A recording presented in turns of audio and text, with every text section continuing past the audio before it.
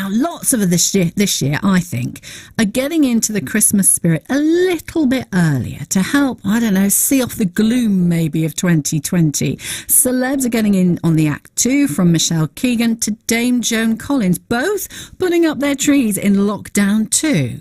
I mean, let's face it, we're all searching for a little bit extra positivity at the moment. So if you've not put it up already, are you starting to think about your tree? And are you going for a real one or an artificial tree? Are you considering perhaps which is better for the planet?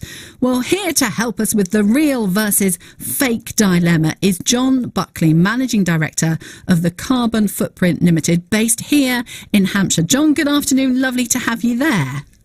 Good afternoon. So start off by telling us a little bit about Carbon Footprint Limited. Who are you and what do you do, John?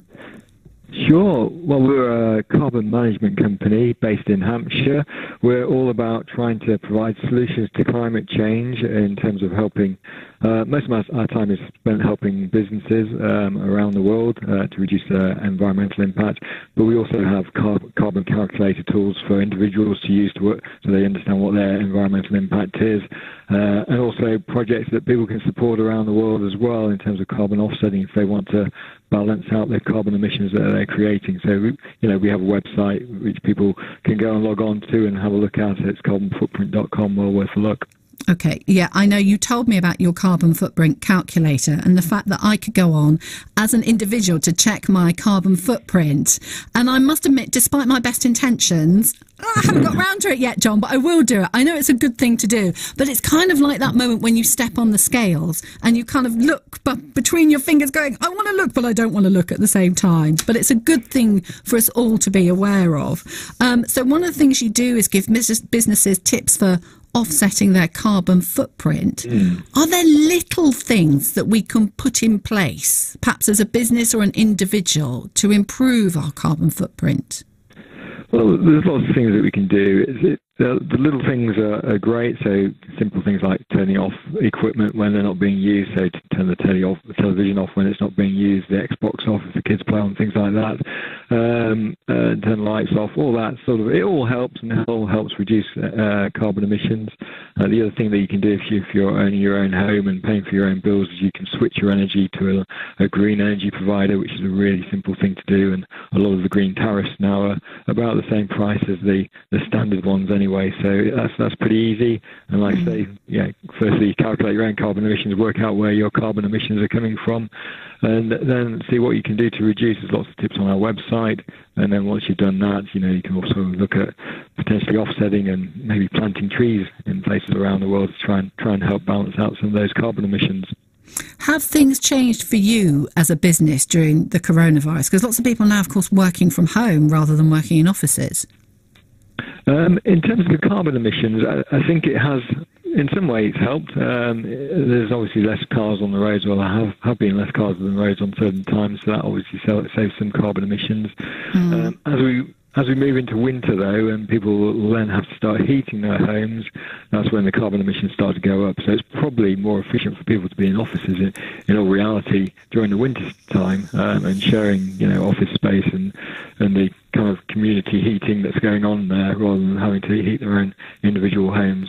You talked about replanting trees. Lots of people this year, I don't know, for one reason or another, seem to be considering buying an artificial tree, perhaps, I don't know, more than any other time. And I don't know whether it's because people might think it's a better choice for the planet. But is it, John?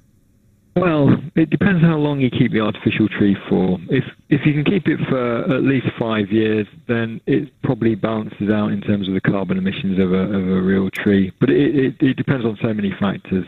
So if your real tree is coming from quite a distance, then it'll have higher carbon emissions than a locally grown tree. Yeah. If you can buy a real tree that has roots on that you can use and then put out in the garden and maybe pot on so that it keeps growing and you can use it the following year, then that's a really good solution. So that's probably the best thing to do if you can do that. Yeah. I think if people are looking to bring in Christmas trees now into their homes and have an early Christmas and get things rolling, then you've got to be a little bit aware of how long a real Christmas tree will last for, especially in a heated house. 3 days.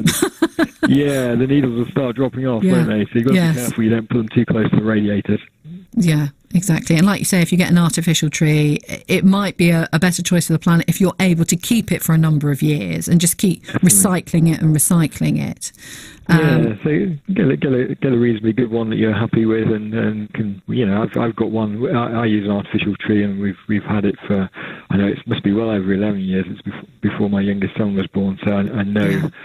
I know we've had it for quite a long time, and we keep putting it out in the loft and using it again. So if you've got one, keep using it. But you can also look at using a real tree, as long as it's not going to be in the home for well over a month. Well, that's what I was going to ask you, John, whether or not you have a real or an artificial tree, and you've answered that question for me. For you now, as a family, because you've had this for the last 11 years and your son has known it since he was really little, would you be disappointed if you didn't get it out every year? Has it become part of your Christmas tradition that you wouldn't like to move away from? I think that's a good point, isn't it? I kind of remember when I was little, we had artificial Christmas tree as well, and it was kind of the smell of it was part of the smell of Christmas. Yes. And I think, so I think it is. Yeah, we'll keep using the Christmas tree. Last time we pulled it out, it was still in reasonably good nick even after 11 years. So we'll keep using it. And certainly children kind of take comfort in doing the same things every year. You know, the thought of you one year going out and spending a lot of money and buying this real tree and bringing it home really proudly, and your son probably then turning around and going, oh, where's the tree out of the loft gone? You can't win, can you? I don't know. I think there's obviously a bit of excitement going to get a new Christmas tree as well, especially a real one. So I kind of get that. But I think if you can try and buy one that has the roots on, then it's even more exciting if you can put it back in the garden afterwards and hopefully keep it growing and look after it over the whole of the year. Yeah, it's a good thing to do.